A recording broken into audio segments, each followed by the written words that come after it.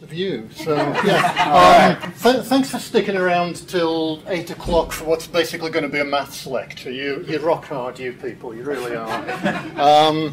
So my talk, apples versus oranges, mathematical modelling in RPG games. And yes, I've got role-playing games. I know, but RPGs looks a bit weird. Sue me.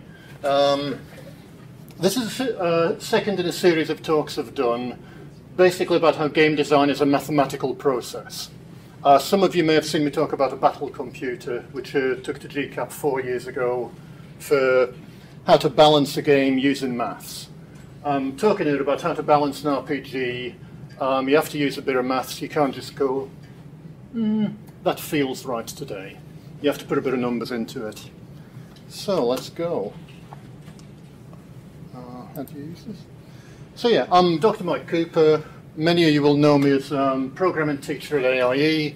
Prior to that, I was a programmer and a little bit of a designer at 6 Foot Kid for 4 years. I was lead programmer at Chrome Studios Adelaide for 5 years, and senior lead programmer at Ratbag for 6 years or so.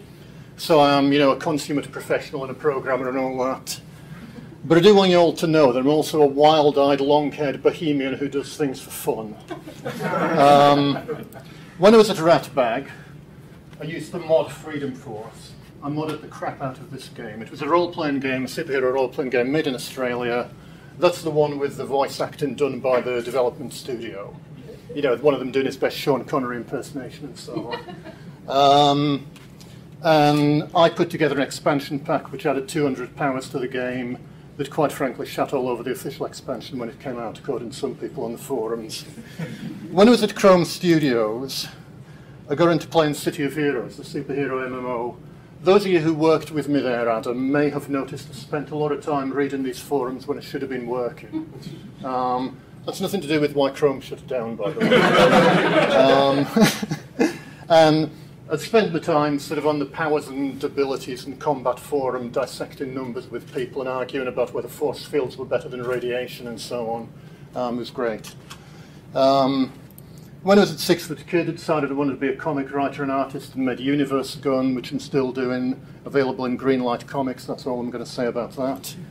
And at AIE, I started putting together RPG rules in the spare time about a year ago, which is a role-playing game system in Unity to end all role-playing game systems. So this talk, you're not really getting much of the professional in column A, you're getting the hobbyist, enthusiast in column B mainly. All right, just in case anyone was expecting otherwise. So the problem I've been tackling with RPG rules is how to balance a RPG game, a role-playing game, right? These games, one of the big draws of them is you have multiple play styles. A role-playing game, it's not about role-playing in the sense of acting, it's about stats. It's about getting +10 fire resistance and a +3 sword and gathering all these things sort of anally on your character to get the best build. And your character may, for example, be able to tank their way through the game, like the Diablo 2 Paladin here, where their primary ability is toughness. You go through the game with 20 little minions wailing on you, and you're just sort of brushing them off and killing them slowly. Maybe you want to have a stealth play style where you sneak up behind people and gank them.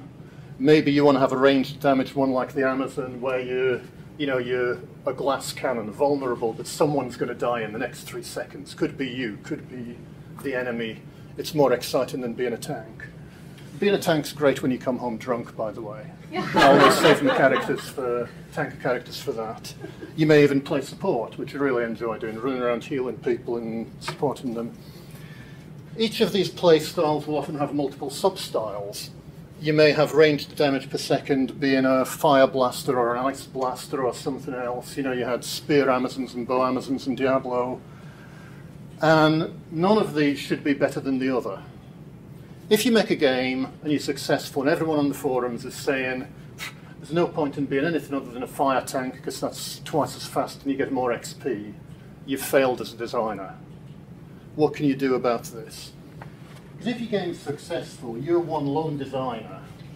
Maybe there's two of you if you're lucky.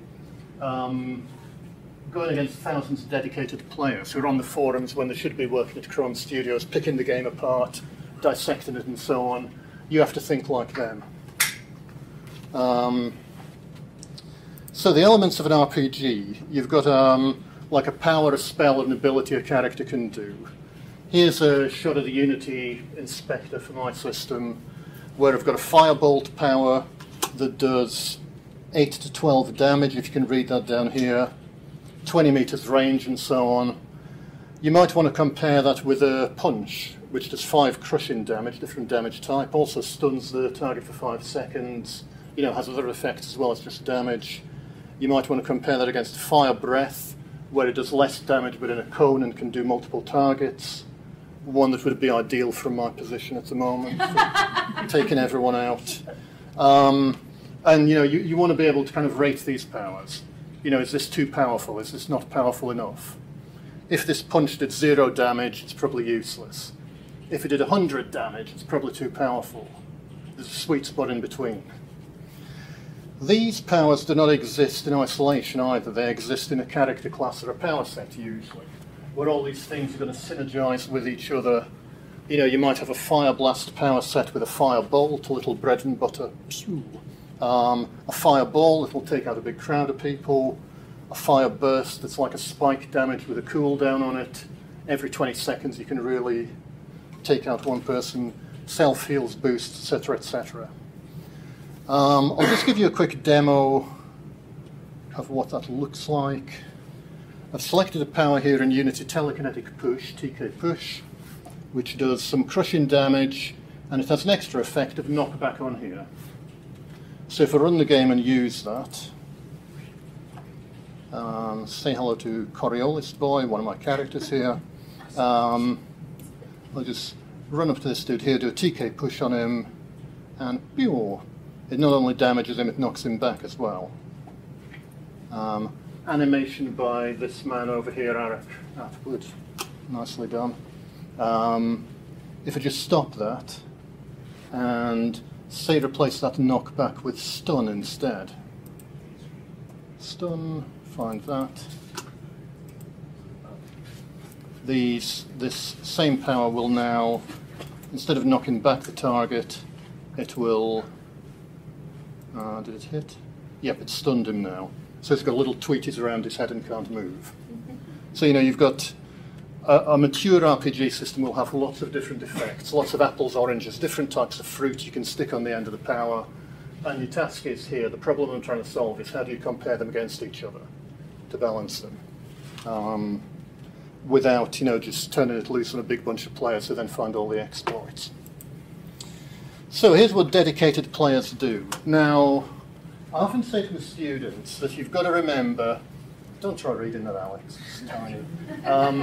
You've got to remember that your players are far less invested than you are in your game. When you're making a game, you kind of get on fire, don't you, a bit? Like, yeah, this is the best thing ever, I'm going to make this game, and you forget that someone's going to play it on the toilet, perhaps, at the bus stop while talking to a friend, with their left hand. And, however, sometimes players do get more obsessed than you do about your game. RPGs tend to lend themselves to this a little bit. So players will gather on forums and discuss the game. I sure used to.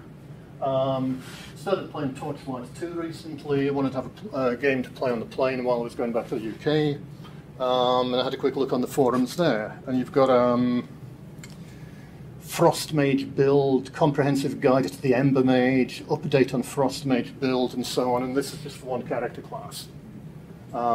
You've got people making all these posts about what's better, what's worse, what items go well with certain skills, and so on. It's pretty heavy. It doesn't stop there.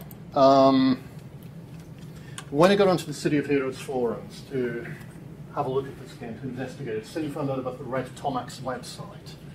This was a player who had got a contact in the development studio who'd slipped him some game data under the counter, and he'd published it as spreadsheets online. So you weren't fit to take part in certain conversations till you'd had a look at this website and crunched the numbers. Otherwise it was just guesswork. Someone else went further and wrote the Heroes Stats plugin, which was a little app that you could run with the game, which would basically record your DPS and put out stats while you played the game. So people would talk on the forums about, well, I slotted this and this and this in Dark Blast and Dark Armor and went and ran a mission, and Hero Stats gave me a DPS of 89.2. Then I went and did this other layout and got a DPS of 94, so that's better. I'm like, whoa, these people are really into this. And this is for a small backyard MMO. I dread to think the kind of things that World of Warcraft's got. You know, someone's probably working on an AI that plays the game for you and reduces it down to a single final result of what the best build is. And yeah, God help us all when that happens. So, this is what you're up against as a designer. Think I've reached the end of the frightening part of my talk. What can you do about this? You can think like a player, like one of these fanatics. So, you need to, number one, start off with a yardstick for measuring everything. When I do these talks, this red exclamation mark, by the way, that means wake up. That's sort of, bing, here's an important point here. So you need to come up with a basic yardstick, and the best one for these role-playing games is damage per second. You know, a combat in a role-playing game is 2 big bags of hit points, stand in front of each other doing this at a certain rate so their health bars go down and then one of them falls over and the other one wins when they hit 0. And DPS will tell you how quickly that happens. It's simply the damage your power does divided by the time to use the power, how fast before you can use it again. So the time to use your power is going to be a function of the cooldown of the power. If it's got an artificial limit, you can only use it every 10 seconds. That's obviously important. Animation time, which we've got in bold, comes into it as well. I'll describe how in a minute. And the mana cost of the power. If the power costs heaps of mana to use, you can't use it all the time because you have to wait for it to recover. So the time to recover mana to use a power is the mana cost divided by your character's mana recovery. If it costs 100 mana to use this power and you recover 10 mana per second, it's then going to be 100 divided by 10 seconds before you can use it again, if you're starting to run low.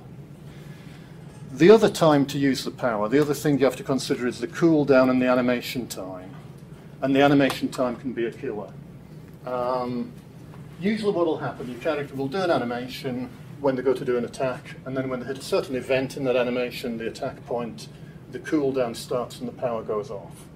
Right. When I started playing City of Heroes, my first character was a fire blaster. I like glass cannons. So this was, you know, a character purely devoted to damage with a special effect, the fire blaster effect of putting the character on fire, the target on fire, and doing more damage. No mitigation whatsoever. And I went on the forums and everyone was saying, oh no, Ice Blast is the best DPS set in the game. And it was like, get out of here. What were the designers smoking there? That's meant to be mainly damage with a bit of control and mitigation. You slow targets down, you freeze them solid maybe. And what it came down to was the animations. Ice Blast looked like this. Like someone ice skating, like Frozone out of The Incredibles. Fire Blast, the main bread and butter attack, looked like this. Yeah, I'm going to do it on you. I am the god of hellfire. You know, and it took about 2.5 seconds to do this. So while it was a very nice animation in its own right, and the animator had done a great job there, it actually killed the DPS of the set.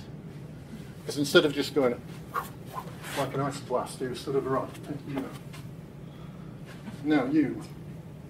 And, you know, it started to get less cool every time you did it. So anyway, the main point of this slide, calculate damage per second for each power. That's a really good baseline. There are, of course, damage types in these games. It's something you can't get away from. You know, a power will not just do 10 damage, it'll do 10 fire damage, or 10 mental psychic damage, or whatever. These are the ones from Freedom Force. These are the ones from my system. I've got more, I win. And this is, I've got a love-hate relationship with these things. Partly they're there for realism, like realism has any part in a game where you're setting fire to 200 robots, but, you know, metal robots would deflect bullets, they'd be resistant to piercing, but they'd be vulnerable to electricity because they've got electrical components inside them. You know, there's this idea that players will have heaps of fun when they finally get to run to a room full of snow demons with a flamethrower and do double damage to everyone, and it'll be great. But of course, there's the sucky reverse thing where you run into a room full of snowmen with an ice gun. And, you know, ping, ping, ping, it takes 4 shots to kill everyone. So that, you know, what I think is a good thing is it gives the player lots of little bonuses to chase, which is what these games are all about, really. You know, they're not about the actual combat and adventure, and they're about arranging all your character's stuff and looking at the stats on the character sheet. That's the real buzz from them. So I think that's why damage types are popular. Now, how do they affect the DPS of an attack? What you've got to do is find the weighted average resistance of all opponents you're going to face and multiply by that factor.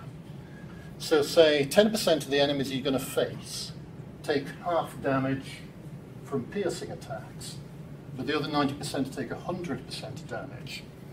Then that's only going to be 95% effective. 90 times 100% plus 10 times 50%. And this is one thing practically every one of these games I've played on the forums. You've got someone saying, don't take archery, don't take munitions, don't take sword fighting, piercing attacks are rubbish because everything's resistant to piercing. You know, robots, metal robots, yeah, you can't shoot them. Wooden things, yeah, bullets just get stuck in them. Energy creatures, bullets go through them. Who is resistant to piercing? Who's vulnerable to piercing? Oh, it's us.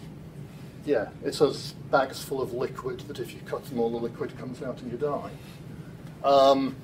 So you really want to try to weight damage types so they're all equally effective and maybe make human beings vulnerable to piercing if you are putting that damage type in.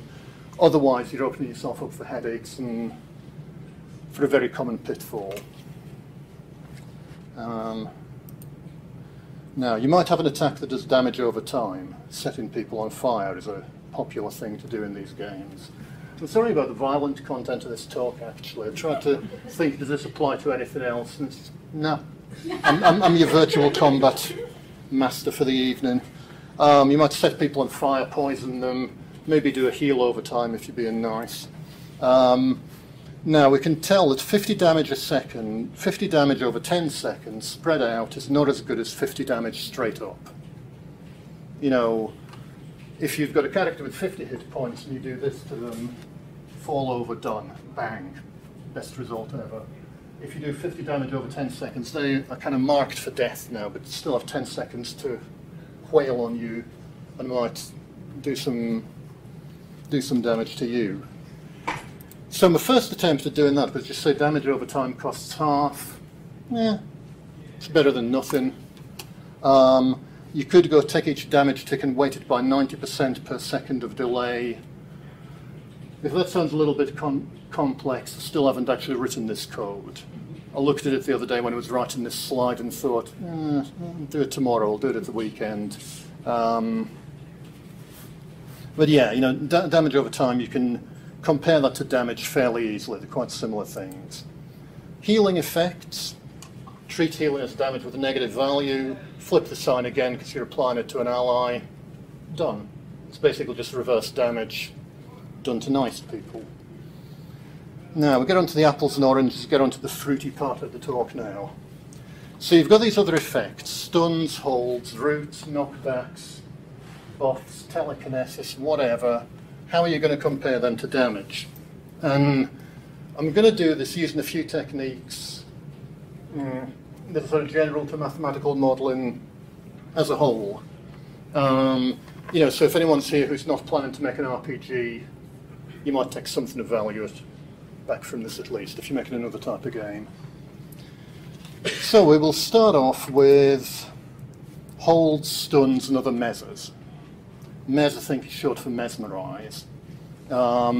These are basically where you can temporarily immobilize another character so they can't fight back, but it wears off. You know, instead of doing damage, freeze you in a block of ice for 10 seconds. You know, stun you so you're doing the drunk walk for 5 seconds, that kind of thing. Damage, of course, is different. That's where, you know, the first attack might do nothing, have no effect other than make a little red bar move down, and then when you do enough of them, the character falls over forever and doesn't do you any more damage after that. So can we find any limits where these two things are identical? This is a mathematical modelling technique when you're trying to compare two different things. Are there any limits to their behaviour where they actually meet up and become the same thing? Yes, there are. First of all, an attack that does 0 damage is absolutely identical to an attack that stuns you for 0 seconds, in that they're both completely useless. They're both worth exactly 0. Sweet. That's one data point. If we go to the other end of the spectrum, you can have an attack that takes away all of a character's hit points is pretty much the same as one that stuns them for the duration of the entire fight, in that both of them completely take care of this character for good. You know, I don't know, during the rest of the fight you could maybe sort of pick at them, you know, take them out with some damage attacks while they're stunned, and they never fight back. So we've got these two sort of extreme data points, and you know, it's like we have two curves that are kind of different but in the middle, and we can probably interpolate between them to come up with some sort of metric to compare these two things. So here we go. Consider our typical targets. At this point you can no longer just, you know, you have to start thinking how many hit points do things have in the game. Say for example you've got minion characters who you're going to fight who only have 20 hit points. Lieutenants who are a bit tougher and maybe have some special powers have 40 hit points. And then the average boss has got 80 hit points. You might have some mega bosses later on who've got 1,000 hit points. I'll leave them out of the equation for now. So we could probably say that a stun for the entire fight, which would maybe last 30 seconds, is equivalent to stunning to taking all the hit points off a lieutenant, because they're in the middle of the range. If you equate a full fight stun to taking away all the minions' hit points, then the stun is always better. A stun can take any of these out of the fight, but the damage one will only take a minion out. If you say the stun is equivalent to taking all the boss's hit points away, then the stun is better. Or this is the other way around, I can't remember. So you pick the middle one, pick the lieutenant. So you can come up with some kind of rule of thumb here. A 1 second stun is worth 1.33 damage. Yeah, you know, just sort of pull that number out of the air. That's not a magic number that applies to every game ever. That's just an example of what you might end up with. So that sort of takes care of that one. Now you also get debuffs. Here we have an image from my system, someone in a darkness cloud, where their accuracy has gone to shit because they can't see who they're fighting. So they're not held, they're not outputting 0 damage, they may be outputting half their normal damage because they keep missing. Maybe they're hitting some of their allies instead, maybe they're doing reduced damage. And there's an important point on this slide as well. So you can have defensive debuffs where you do, say, 20% less damage for 20 seconds, or your accuracy is reduced by 15% for 10 seconds, that kind of thing. That's all sort of bread and butter RPG stuff. And what you can do, you can say you can equate doing minus 100% of damage is the same as being held. You know, we've already worked out how to measure being held or stunned. If you've completely neutralized the character with a debuff, it's the same thing, really, more or less, and scale it from there. So if you have a debuff that reduces the target's damage by 50%, that's half the cost of a hold or a stun. You know, you've basically reduced their effectiveness by half. So you can measure that way. So that little exclamation there is just, remember this one.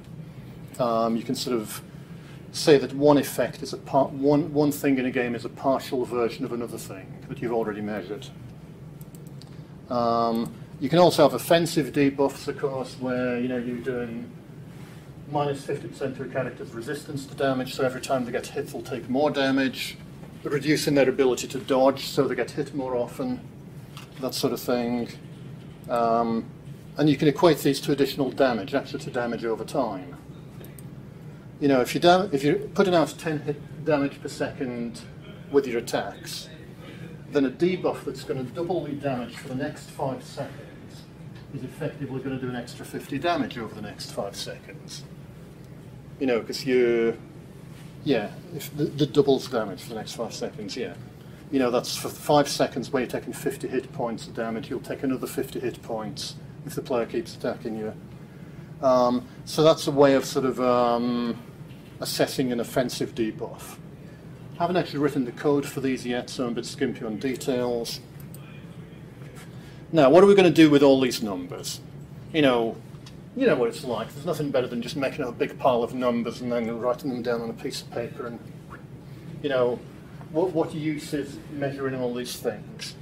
For starters, you can put them into the game itself, the cost to upgrade a power or to buy a power.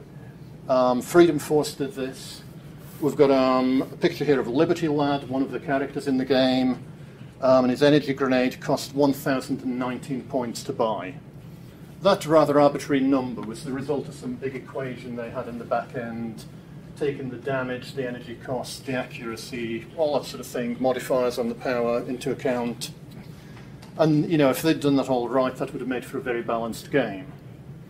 I think they actually had a few little mistakes in there that didn't, but whatever. It wasn't a multiplayer game, so it wasn't too important. What you can also do is display them in the Unity editor. This is what I'm doing. So when I'm putting together a power, you get this little summary here giving you the damage per second, the mitigation, the benefit, and the total cost of that power. When I've got a character in the game with a bunch of powers, you get this little readout here with their total cost and a sort of table of how much damage per second, mitigation, and benefits each power does.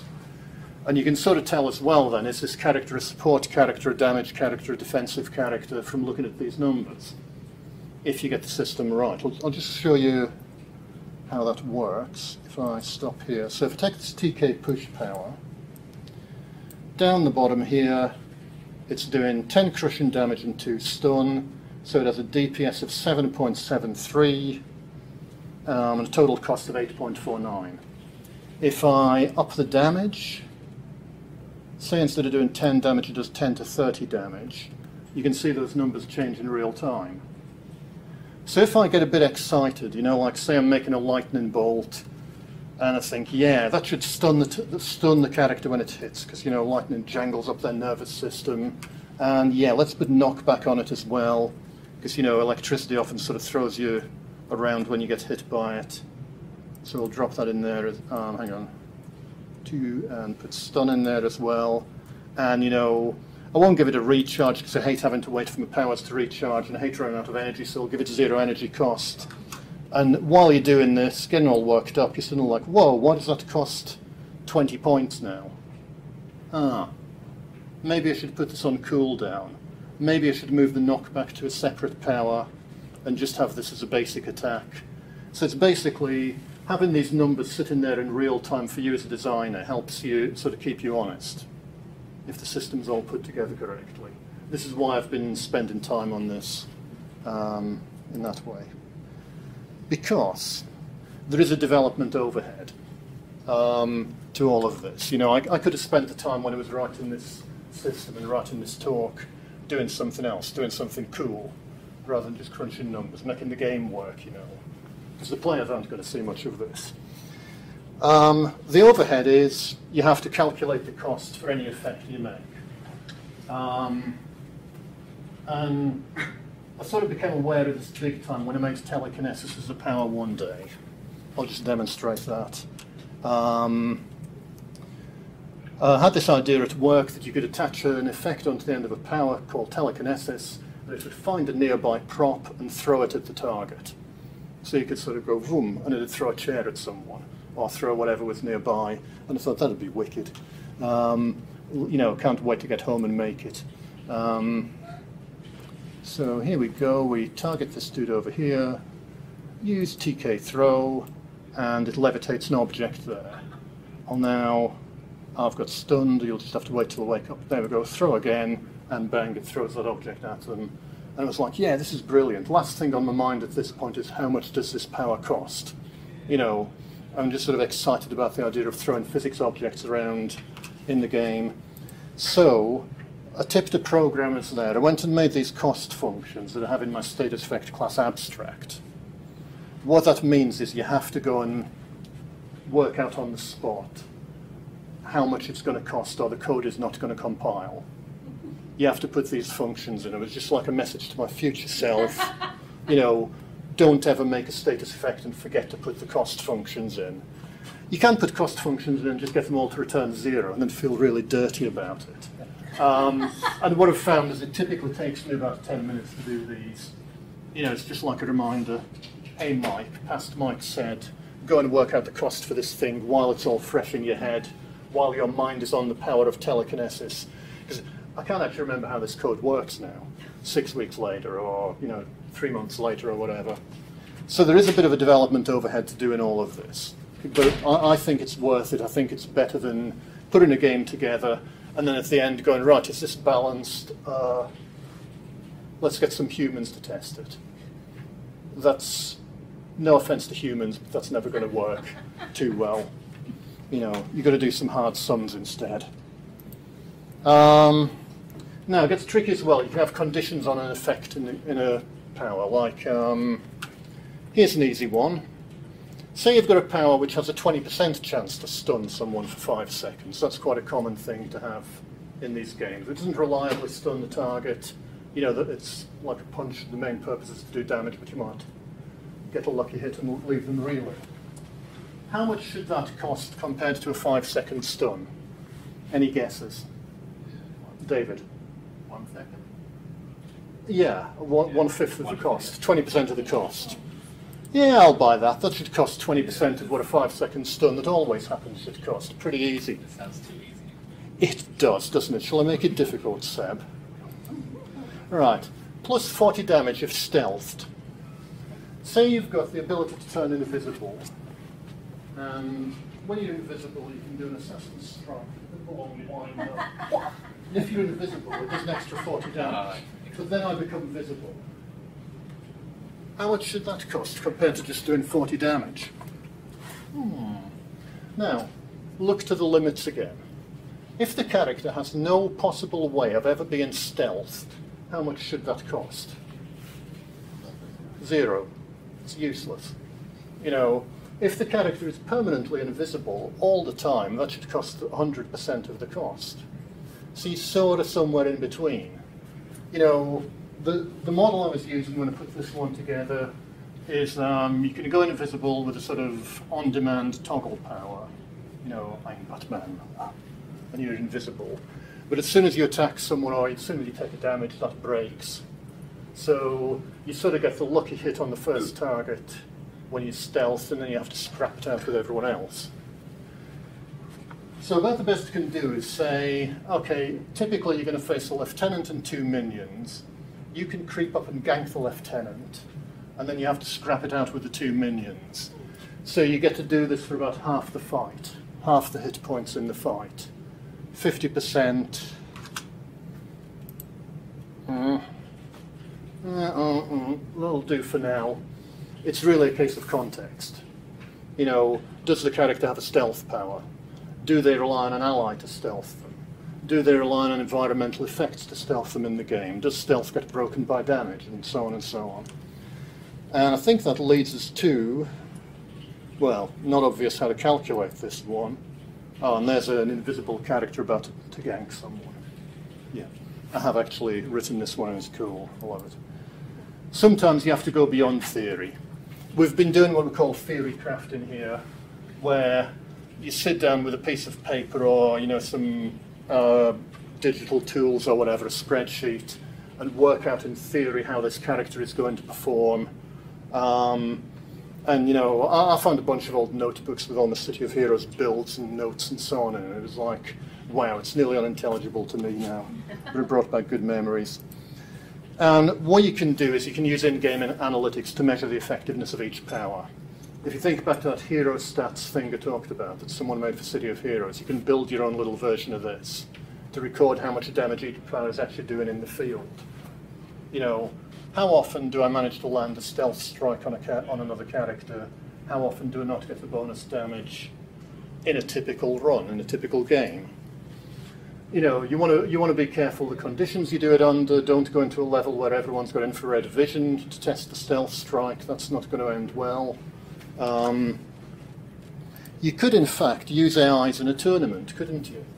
You know, build a whole bunch of characters, possibly at random, fight them against each other, leave the computer running overnight, and then see how everyone rated at the end, and if that matched up to your expectations. If some supposedly balanced characters were taking each other out at even rates, or not. You know, in this kind of thing, you'll obviously get some loaded battles. Frosty the Snowman versus Flamethrower Man. Flamethrower Man's going to win, but you know, Flamethrower Man's then going to go against Asbestos Man as well at some point. So it should all balance out if you've got your numbers right. That, of course, is limited by how good your AI is. Does your AI know how to creep upon someone and gank them?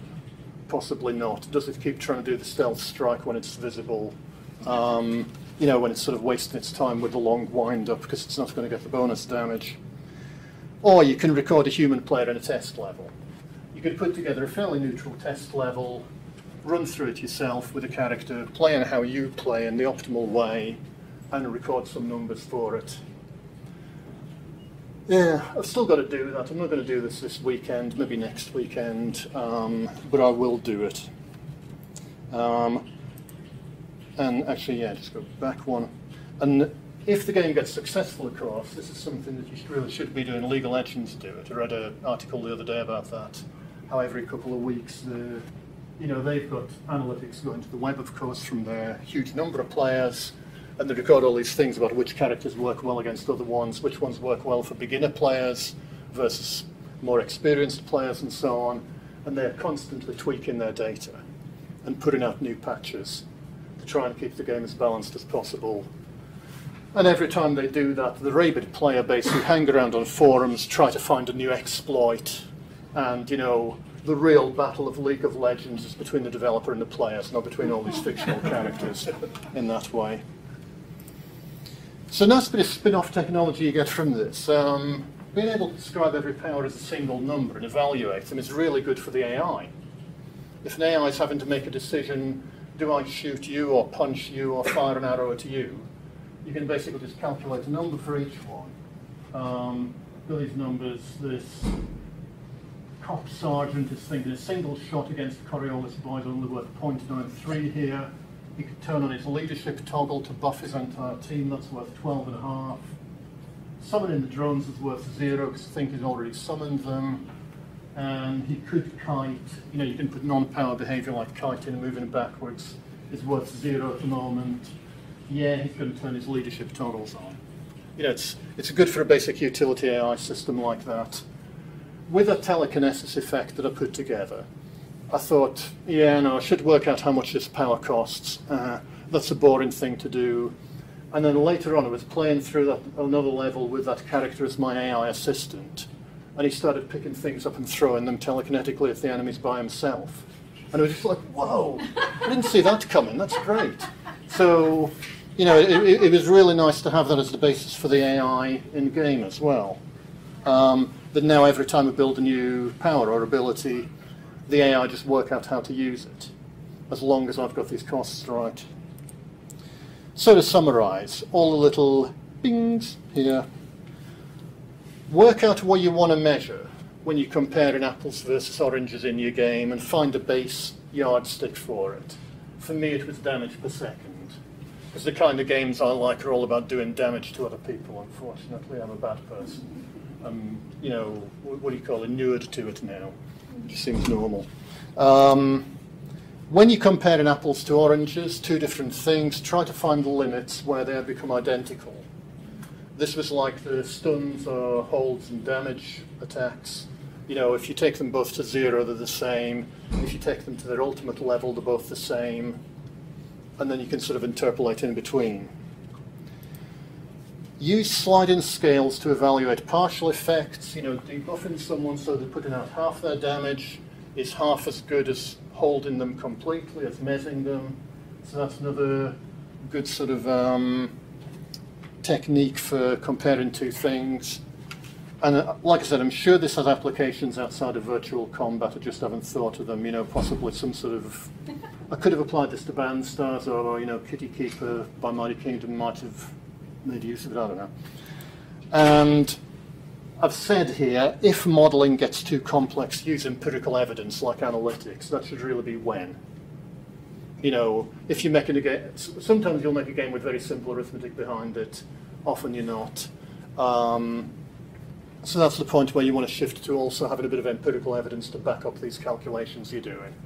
You know, theorycraft will take you a long way, 75% of the way to having a balanced game, but you do want to have some analytics to be able to check that your theorycraft's correct in that way. Whew. Well, that was a lot of hard sums. Does anyone have any questions or observations or? I suppose how in this model, how do you account for player skill? Because I know. What's that? Yeah. Well, the cost involved being good at the game, I suppose. So, like the tank character, you like Yeah. for being drunk. Oh, right, so yeah. The skill Yep. ceiling might be much lower, but the floor is quite high. How does that? That's a very good question, yeah, because I mean, my initial response was to laugh at you there. Yeah. That, you know, these are the kind of games for people who don't have any dexterity like myself. I have terrible reflexes, so I imagine I play characters in computer games with plus 20% accuracy, and that sort of does the trick for me. But, yeah, I mean, League of Legends do this in their analytics. They separate and funnel between new players and players who've had the game for a long time. So, you know, they do work out that certain characters are simple and easy to play. You know, if they've got like one signature area effect move. I think, who plays League of Legends here? Does anyone know there's a character called Galen is there who does a sword spin? Or something? Garen. Yeah, whatever. Garen, Galen, something, yeah. And he's apparently really good for beginner players. I guess because you don't need a lot of sort of dexterity yourself. Yeah, that's basically it. Yeah, right, yeah. Yeah, so, yeah, I guess you could incorporate that into your analytics. In terms of the theorycraft, I have no idea how you do it. Damn, you've just given me some homework there. Alex? I'm just thinking about that, Rob, now as well. I guess you could have like a function of like how much DPS you do depending on your skill level. So if you're a perfect player, you get the ideal DPS. Whereas if you're a beginner player, maybe you'll have a significantly less DPS. Yeah, I mean, if you've got a condition, like, you know, are you stealthed? You could say that a player who knows what to do and is more likely to be stealthed at the right moment. So you could build a little skill slider into the evaluation for that condition. How do you evaluate that to a person's skill level? How would you put that in? Well, I guess you'd say you can do an evaluation of this power for skill level from 0 to 10. Yeah. And, you know, the stealth condition becomes like a 30% penalty for a bad player, but only a 60% penalty to the cost for a good player, because the good player is really good at getting stealth at the right moment.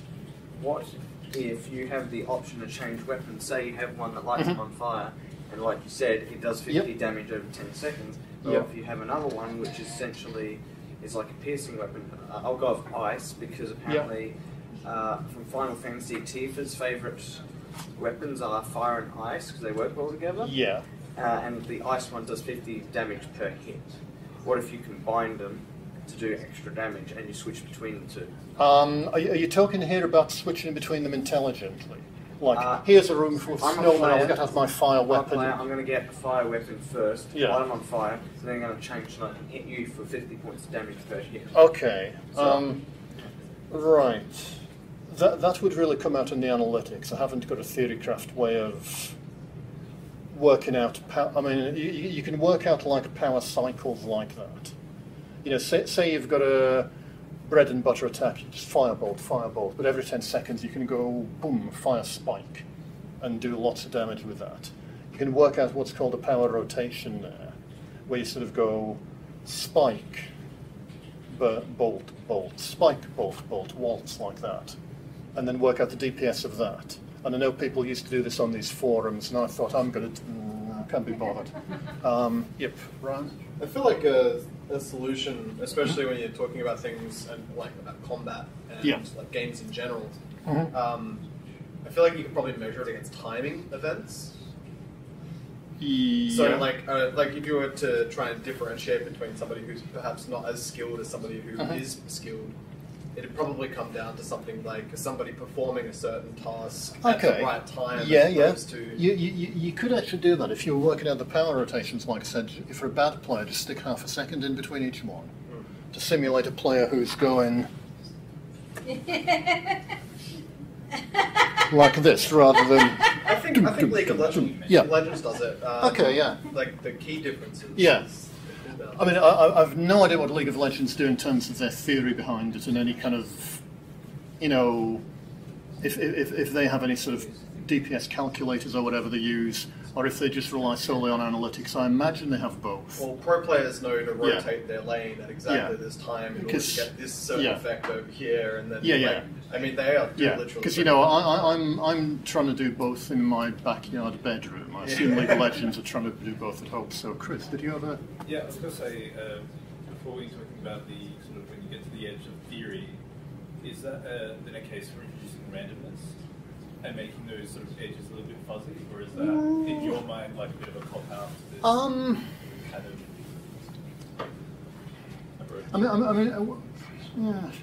Well, with the theory models, you know, say you're working out how much is this 40 bonus damage, it only happens when you stealth worth. You could say, it's between random 30 to 40% or whatever, sort of fuzzy. But I guess at the end of the day, the exercise there is to come up with one definitive number for it. So 30 to 40% really works out the same as just saying 35% sharp. You know, you're acknowledging it's an approximation from the get-go kind of, Does that then avoid those players on the forums who are going crazy over trying to figure out? Oh right, you mean like having random amounts of damage? Yeah. Oh, they just work out the average. Yeah. Oh yeah, they do that in their sleep. Yeah. You know, Kathy. So Dr. Mike, you're going to end up making this. So will I, as a developer, be able to get hold of that system and make my... Kathy, I'm glad you asked. Because, I mean, hopefully RPG Rules, I'm going to get a T-shirt for it, will be available on the Unity Assets Store about the end of the year. That's conditional, of course, on me being stealth. That's conditional on me pulling my finger out of my bum and actually finishing it. And so on. But it'll be available on the Asset Store at some point. That's my idea. Yeah. You know, like I'm developing it at the moment as a teaching tool. Number of lectures I give on role-playing games. It's what you do. Emma. That was a lot of information to take in. Are you going to share the presentation at all? Oh, go on. Yeah. I'll share the presentation. You've got somewhere where there can be... We can put them on the development. Archived. Yeah, brilliant. Let's do that. Yeah. So. HP isn't just negative damage because it extends the duration of the fight. So how do you take that into account in your formula? Right. You get this problem where everyone just becomes a sponge and no one dies. Yeah. If you've got overhealing going on. And then on the opposite end of the spectrum, if something just kills you one hit, healing is useless. Yes. Yeah, there are a lot of things where the basic idea of damage per second fall apart. One, for example, is, you know, if you've got an attack that does 1,000,000 damage, it's not 10,000 times better than an attack that does 100 damage if everyone's got 80 hit points. If you've got a healing ability that, you know, like a healing aura, a passive healing aura that's making it impossible to damage a character, and I have seen games do this. I ran into one in Titan Quest the other day, man, it shattered me. Then, that's really, the game's become overbalanced. I mean, I would say you can counter healing with crowd control with holds and messes. You can set up a puzzle for the player like that, where, you know, you've got a shaman in the back row healing everyone, and if you just keep trying to wail on the minions, you're going to die. But if you apply crowd control to the shaman to stop him healing, or run through the minions and go nobble the shaman, then that works. So that instead of accounting for it mathematically, you sort of account for the meta game a bit more? Yeah, yeah. These are sort of extra areas where theory breaks down, really, yeah. Yeah, because the original point there was that healing extends the duration of the fight. Yeah. Sometimes infinitely. Yeah. Yeah. Well, like, so then your stun becomes more effective. Because Yeah, I mean, sometimes you have to start calculating, like, the net damage per second. You know, I can do 10 damage per second to this hard target, to this boss, but they're healing at 9 damage per second. They're healing 9 damage points per second. Therefore, my DPS is actually 1. I mean, City of Heroes used to have these bosses which apparently have regenerated so insanely due to a faulty patch that was applied that you had to have a character with radiation powers to neutralize their regeneration. Right. And suddenly everyone with radiation powers was like little Mr. Popular on the servers. Yeah. So, yeah, you can overbalance your game trying to do that, yeah?